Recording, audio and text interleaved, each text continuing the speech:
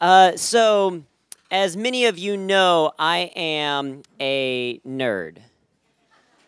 And in addition to that, I also do stand-up and improv comedy. And I've done nearly 1,000 shows in my lifetime all around the world in 49 states, 14 countries, and on 3 continents. When I was recently at my high school reunion not too long ago, I was telling some friends, some old friends from school, that I did stand-up and improv comedy, and they said, "But you're not funny."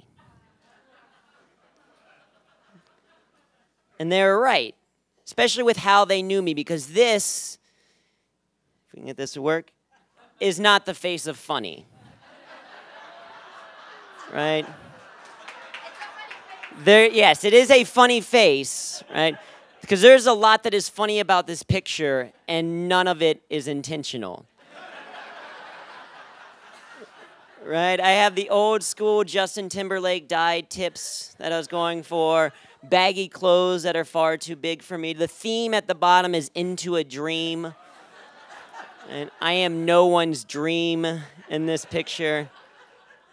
Right? Because I was never the life of the party. I was never the class clown in school. I am very much an introvert. Right? If you know Myers-Briggs, I am INTJ. If you know Star Wars, I'm R2-D2. It's a translation. Right? But what I've learned since then is that we are not our personality assessments. Right? A personality assessment is only a single moment at a single point in time. And we are, in fact, more of what we do, right? We are defined by our actions. So if we act as a comedian, we are a comedian. And for me, if I act like someone who is socially capable, I am actually socially capable, as opposed to being someone who is socially awkward, right? And I learned it through comedy. When I was at The Ohio State University getting my degree in computer science and engineering, my best friend wanted to start an improv comedy group, and he needed people to join. So he forced me to do it. That's how I got into improv. And as you can tell from this picture, we were not very good.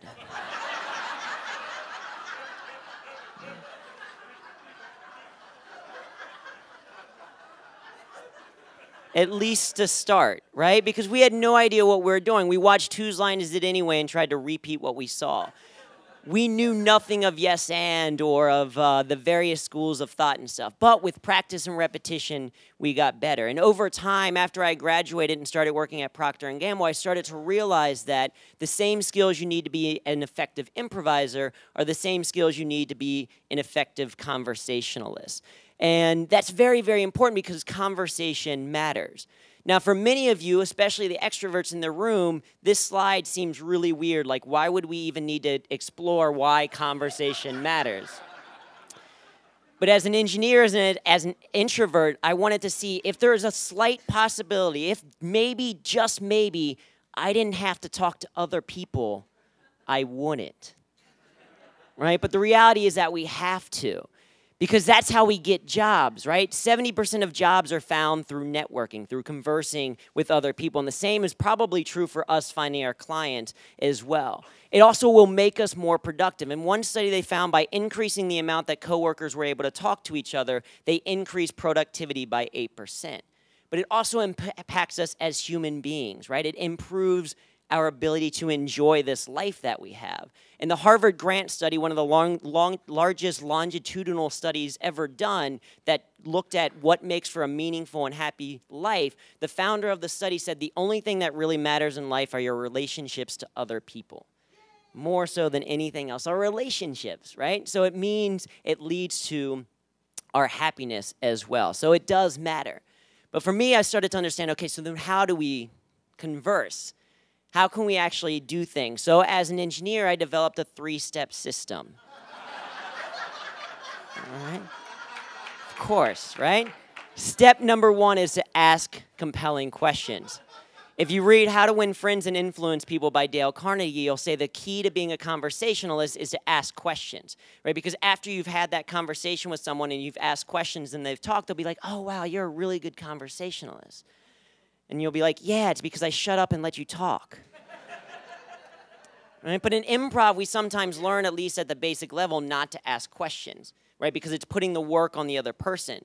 But we realize later that if we ask value-added questions, if we ask questions that add information, it becomes easier. And that's why we want to ask compelling questions. Because so often we hear the normal same questions every single day. And if we ask the normal questions, we get the normal responses. And we're not really having a conversation so much as having a dress rehearsal for all the things that we've planned. Right, so we ask compelling questions. Instead of saying, what do you do, we can ask, what's the coolest thing you've worked on in the last 3 months? That gets a different response. Instead of asking, where are you from, you can ask, what's the best thing about your hometown? Instead of asking, how have you liked the conference, you can ask, what's the most useful thing you've learned so far? Right, you're going to get the response, you're going to get the answer to the first question, but get a lot more in the second question as well. Step number 2 is to tell interesting stories. When we talk about asking compelling questions, it doesn't mean only ask questions. Right? If you're in a conversation and someone is like, so tell me why you decided to start Humor That Works, you don't turn around and be like, why did you decide to start Humor That Works? Because that doesn't even make sense. Right? It shouldn't feel like an interrogation. It shouldn't feel like 20 questions. You still want to actually answer the questions other people ask of you. But rather than just giving a straight response, you can tell a story. Because we are natural storytellers, right? That last session, we hear the power of a story. But not only that, in one study they found that facts told in a story are 20 times more likely to be remembered than facts told in bullet point form. Right? It helps people remember who you actually are and gives context to what you're doing. As improvisers, we learn that as a story spine, right? Ken Adams' phenomenal story spine. In business, we might learn it as context, action, results. Because reality is a lot of the people around you are still going to ask those same questions. You're still going to get asked, what do you do? And instead of just saying, I'm a facilitator or I do improv, you might say something like, well, I've always been obsessed with efficiency. But then I learned later that there's a difference between being efficient and being effective, right? And we have to be effective with human beings. And I started to realize that the skill set that allowed me to be effective with people was improvisation. So now I teach organizations how to be more effective using humor and improvisation. And as a result, they're more productive, less stressed, and happier, right? I've given the context, the action that I've done, and the results of that. So I've answered their question, but in a way that they're more likely to remember. And in those individual connections that we share things, that's where we're going to connect and build our relationships. Because when I mention that I'm from Ohio, the people from Ohio are going to come up and talk to me like, I'm from Cincinnati, I'm from Cleveland, go Buckeyes, OHIO, right? If I mention that, I love comedy and I love studying comedians, and one of my favorite comedians is Eddie Izzard. If you love Eddie Izzard as well, right, we'll come up and we'll talk about Cake or Death, or we'll talk about the Death Star canteen, right? We'll talk about these great things. If I say I'm an introvert, my fellow introverts will probably not come up and talk to me. But we'll have a knowing look across the room like, and we connect and we build our relationships. The third step is yes and. Right? Because this is how you know what questions to ask, what stories to tell, is we use our natural ability to yes and the conversation. Right? Because I love this question. Right? This is the heart of small talk, right? This is the heart of where everything feels like it starts to get awkward. And I love this question for a number of reasons. One, I just love talking about the weather.